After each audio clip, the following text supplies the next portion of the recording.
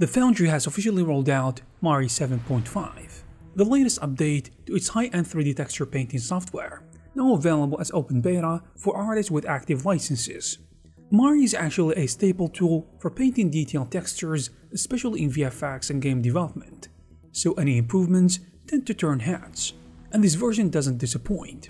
The headline addition in 7.5 is multi-paint, a long-awaited feature that lets artists paint across multiple texture channels simultaneously, instead of laboriously painting each map one by one. The thing is, multi-paint is actually a game changer for texturing. In previous versions of Mari, you had to paint your diffuse, specular, bump, and other maps separately, often manually aligning the details across each channel. The Foundry now calls multi-paint the most requested feature in Mari's history, and it is easy to see why. After years of painting channels one at a time, artists can now tackle up to 8 texture seams in a single stroke or projection. In practical terms, this means days of manually aligning your diffuse and specular projections being gone.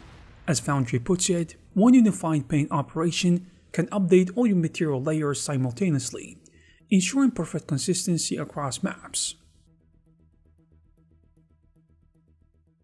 Mari's new multi-channel painting interface makes this multi-stream magic feel intuitive.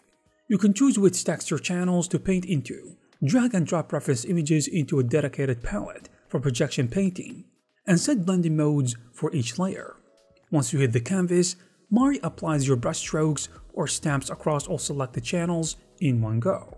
And all Mari's familiar paint buffer tools, from the basic paintbrush and fill to advanced tools like wrap, blur, and clone stamp, have been updated to support the simultaneous workflow. You can even save your channel setup as a preset to reuse on other projects or share it with teammates, so your multi-map configuration is always at hand. Beyond multi-channel painting, Mari 7.5 brings a handful of smart workflow enhancements. The image manager, for example, has been overhauled to organize images into groups, replacing the old tab system, which makes it easier to manage texture sets for an asset. You can bundle all your maps or a model into a group and drop it into multi-paint palettes. Mari will then make an educated guess and assigning each image to the correct channel, or let you manually map them via the chosen shader model. Another big addition is the new texture transfer tool in Mari's baking engine, also known as the bakery. It streamlines the process of moving textures and even entire node graph setups between objects with different UV layouts. In other words, if your model's UVs change, or you want to repurpose textures into a variant model, Mari can automatically remap the textures, saving you tons of tedious reprojecting work. The Foundry even claims moving a heavy 28 UDIM 4K texture set between models now takes only about 10 seconds with texture transfer, which I would say is a drastic speed up compared to the earlier versions.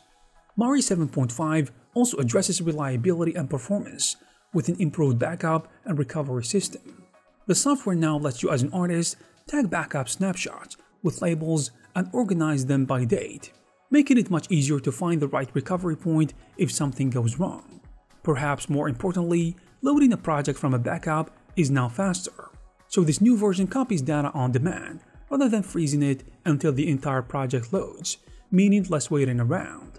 The backup process itself has been optimized to use multi-CPU threads, further reducing save and loading times, especially for big projects. Under the hood, the Foundry kept Mari on the VFX Reference Platform 2023 spec for this release, which is a couple of years behind the bleeding edge, but this ensures stability, especially for studios already aligned with Mari 7.1, I mean its pipeline. All these tweaks can add up to a snappier, more robust experience, especially when you have a lot of complex assets. Since Mari 7.5 is currently in open beta, the Foundry recommends using it for testing and not yet in mission-critical production scenes, but the early access has already generated excitement in the community. It is clear the company has doubled down on user-requested features and followed improvements in this release, and once the final 7.5 version ships, texture painters can look forward to a smoother, more efficient pipeline, especially with the new features that really look promising. And there you have it, guys. If you like this video, please give it a thumbs up. Also, please subscribe to the channel to receive more videos like this. Thank you very much for watching, and I will see you in the next one.